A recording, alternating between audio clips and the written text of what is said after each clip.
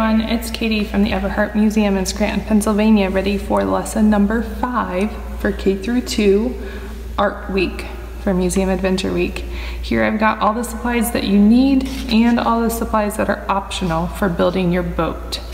I'm going to slide my optional supplies of paint, Q-tips, and a paint tray out of the way and get ready to put my boat back together. I already had it assembled, practiced, now I'm ready to go to show you how it's done again.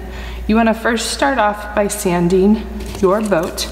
You might notice that there's some sharper pieces that need sanded down. Just use the sandpaper and rub on those corners to get it taken care of. This might be a lesson that you want a parent or guardian to help you out with.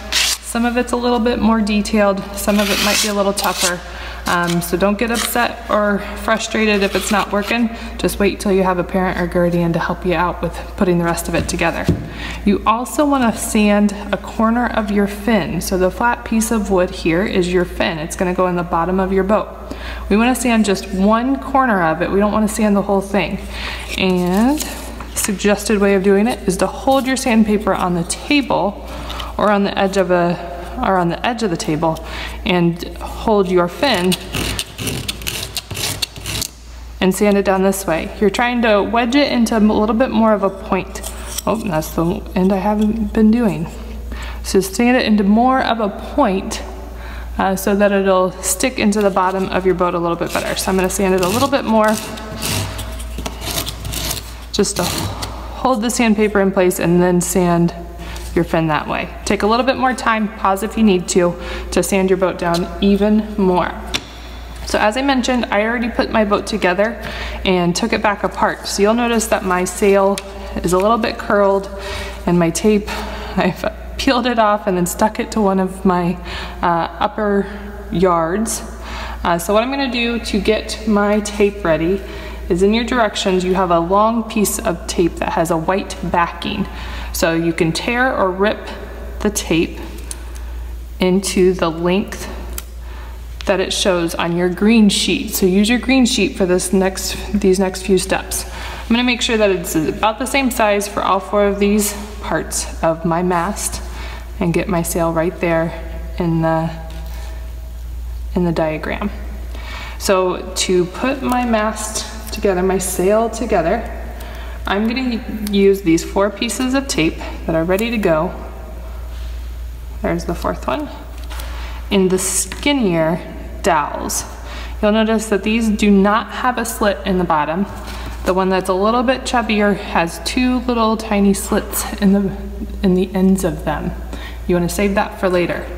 Okay, so I'm going to take the 2 skinnier ones, and be careful, they're fragile. I had to glue one of mine back together. And I'm going to use the piece of tape to wrap it over the upper yard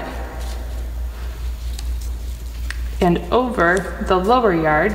So this is where maybe having an adult to help you would be good. I'm going to stick the yard right on top and hold it in place.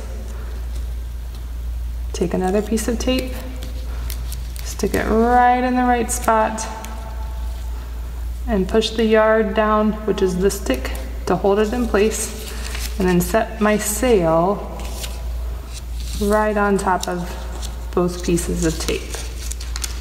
So if you need an adult's help, don't be shy, ask somebody to help you out. And you're gonna repeat that process for the bottom. Oh, I need to fold my tape over to seal it on for good. I'm going to repeat the process for the bottom yard. Slide it under the sail, put the lower yard or the lower stick in place, use that to push the tape down and hold it there, slide my other tape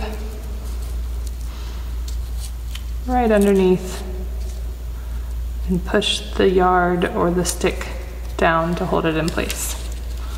So now I'm going to use my fingers to hold it in place and tape my sail, and I scooted it over a bit too far, so I'm going to peel it up and try once more. I want it to be right on the edge of that tape.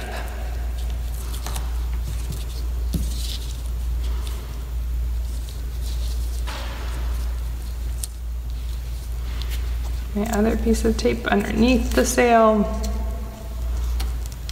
and wrap the tape over the lower yard and tape it to the sail that way. All right, so my sail is ready to go. I'm gonna keep following those directions on my my lesson plan booklet, and you guys have one really long piece of yarn or string. And what I've done is I folded it in half once. Let's pretend this is all put back together. I folded it in half once and I cut it into half. So this is half of the string. And then I took the other half of the string and I cut it into half. So I have 1/2 and 2/4. So I have 3 pieces of string ready to go. Now here's where it's gonna become a little bit tougher. So get ready to tie your mast to the upper and lower yards. So to do that, I'm gonna lay it in place, put my mast or my sail right on top, and for this I'm gonna use the shorter pieces of string. I'm going to thread it in between and around the mast, making sure it's staying on my diagram and centered up as best I can. And I'm gonna crisscross or double loop the string around the mast. Okay, so it's locked in there a little bit, but it's not secure yet, so I'm gonna crisscross it over one more time. Use delicate fingers. Don't snap your upper or lower yards like I did earlier. And back around. So once I get that yarn wrapped, or that string wrapped all the way around, then I will be ready to tie it in a simple knot. So I'm gonna make sure it's in the right place. Now that I've got it wrapped around and it's secure, I can carefully wrap it and tie it crisscross and through, pull it tight, and crisscross and through one more time.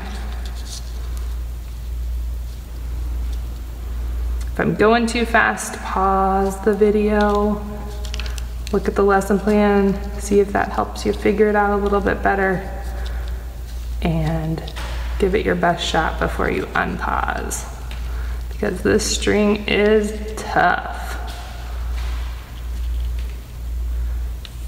There we go. Now it's in a double knot. All right, so double check that I've got it in the right place before I tie my other small string to the lower yard. Repeat the same process over again. So I'm gonna kind of thread it through and get it started first. Oh, I can see I didn't tie that tight enough.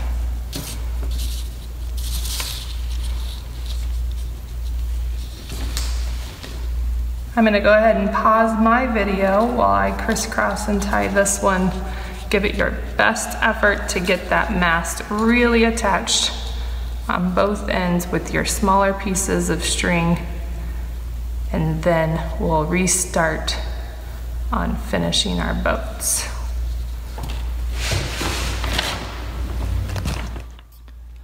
All right, so after a little bit of extra time, I got my mast attached to my sail, and the directions on the green sheet says to trim it to 2 inches, and you wrap it around once, and this is what the slit is for at the top of your mast to keep your mast the right size. So I'm going to wrap it around once and then floss it between that little slit, and that'll help keep it the right size. So this is going to stick out.